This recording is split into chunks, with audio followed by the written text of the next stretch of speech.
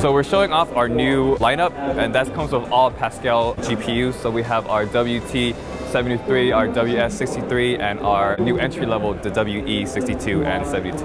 Right now we're showing off our improved, and this is running on our previous generation WT72. So pretty much our thought process is what we can do for VR on our previous generation, and obviously our new lineup can handle that as well. Our new lineup has the P5000 on our WT73 model, which is perfectly capable of running any VR, content creation, 3D modeling, you name it.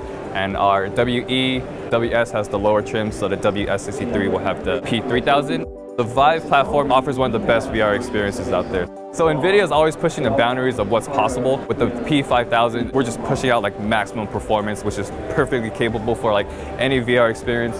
VR is a big push for MSI in its entirety. I mean, I know we have our gaming segment and our Workstations line. Gaming segment, we're focused on pushing the boundaries of VR gaming, making it be true to life.